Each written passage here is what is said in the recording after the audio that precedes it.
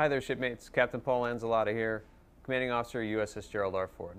I want to talk with you today about the Secretary of the Navy's efforts in support of mental health awareness.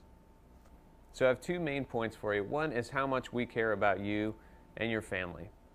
I'll tell you, as Navy leadership, you are very high on our priority list, the highest on our priority list in terms of how important you are to our mission and to our family. And the second point I have for you is just how many resources there are out there for you and how they interact and how they are there in a way to help you directly, and how that won't impact your career. So I'll start out with a personal story. I was assigned to a ship a couple of commands ago. I've been in the Navy for about 27 years. This is a few years ago. I was assigned to a ship, and we had a sailor who was in crisis. He needed help, and he had gone far enough that he was in a pretty bad situation, and he had gotten himself into a precarious place, and his own life was in danger. In that moment, he reached out to someone via social media. It was a friend of his.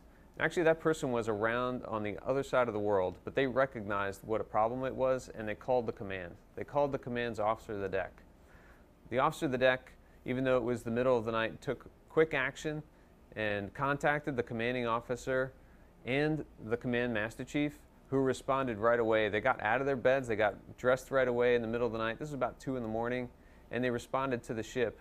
They got to the ship in rapid fashion and were able to talk with the sailor directly in the position where he was and helped him out, along with the help of the other professionals that were on the ship at the time. If you're not so certain about the people within the command and whether or not your situation might be able to be held confidential, you can go to the Fleet and Family Support Center. You can go directly outside, still to a Navy-associated resource, and get that help you need. So I'll highlight a couple of those for you. One is the medical department on your ship or near your ship. You can always go to a medical provider and talk with them about an issue you're having and be expecting confidentiality in that discussion.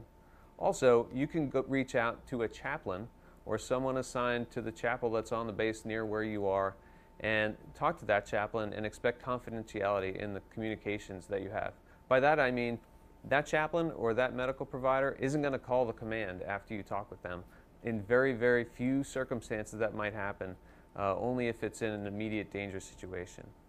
And then I'll tell you, there are other resources in addition to those folks. You can call a DoD helpline. You can call the Fleet and Family Support Center. That's near to every Navy base I've ever been on. If you drive over to Fleet and Family, or if you call Fleet and Family Support Center and ask for a counselor, you will get one.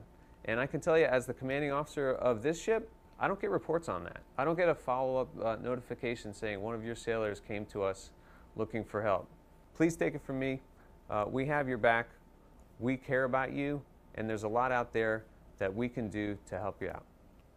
Thanks.